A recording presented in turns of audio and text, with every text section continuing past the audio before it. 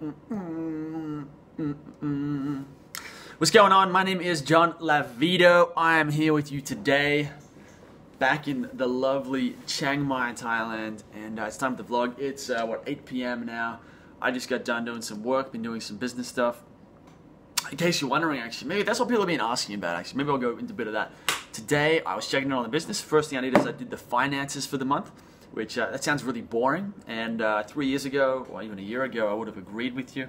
But now, there's something amazing. When you learn how money works and how to sort of track the inflow and the outflow, it turns the whole thing into like a video game. So if you don't like business or you think finances are boring, like that's how you think about it. Since I've started thinking about money in this way, especially with the business, it's made the whole thing feel like a video game. It's amazing. And now, I know that I can take that attitude and apply it to everything. Because money is just, money is just a bit of paper, basically, a way of exchanging value.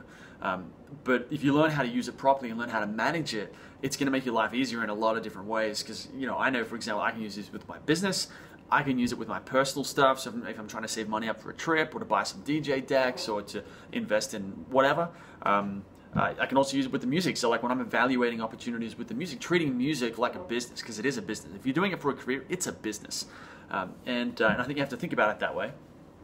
And that's what you have to think about the numbers. Like, do you put the money into a SoundCloud promo, or do you get a video clip made, or do you, what do you do with the money, right? And that's a big part of it. Is thinking through, like, if you spend your money here, well, you can't spend it over there.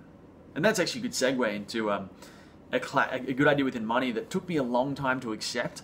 But now that it's sort of clicked in, it's actually made life a lot better. And this is the idea of trade-offs, that if I spend $10 over here, then I can't spend it over there. If I spend $10 on an ice cream, I can't spend $10 on a sample pack, for example, for making music or whatever.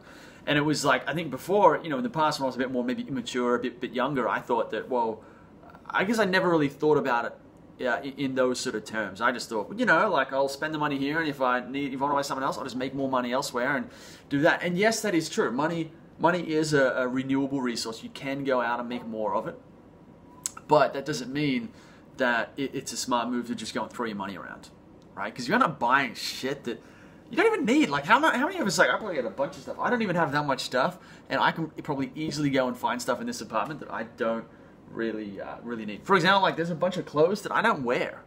I haven't worn in a year. Like, should I keep those? Same with what else we got? What else we got? A bunch of stuff on that bookshelf behind me. Like we spend money on these things that don't really matter. Anyway, that's today's vlog. This is a huge issue. This seems like a simple thing, or it feels like a huge issue for me.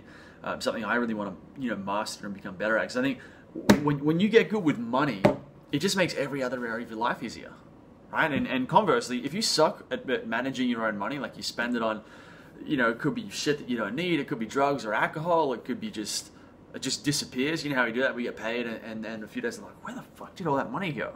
We've all had that experience, right? And so you can sort of think, money can either make your life really amazing or it can make it terrible. And it doesn't mean you need to have tons of money. Like you got plenty of wealthy people who are either miserable or people who get over leveraged, and that's basically like they might make $1 million in a year, but they go and spend $1.5 million, in which case they're $500,000 in debt, right? So you can have the same problems of not having enough money, even when you make enough money. And there are a lot of people out there who are sort of confused and they probably feel they're cheated. They go and make a ton of money. They've sold this dream by society, and then they realize that, well, it's not about how much you make; it's how much you keep.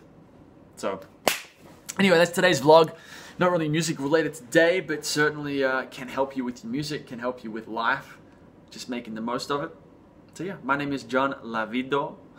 John Lavido. Someone actually said at the festival this weekend, someone said, "What's your name? What's your music name?" And I said, "John Lavido," and they're like, "Oh, John Lavido. Okay." And then they looked for it on SoundCloud and they couldn't see it, so they gave me their phone, had to look at it, and it said Giant Libido. So, I mean, maybe that's what I should change the name to, is John Lavido with the Giant Libido, something stupid like that. We'll see. Anyway, my name is John Lavido. I may or may not have a giant libido. I'll leave that for another vlog maybe. And yeah, I will talk to you tomorrow with another one of these lovely, crazy vlogs. Catch you later.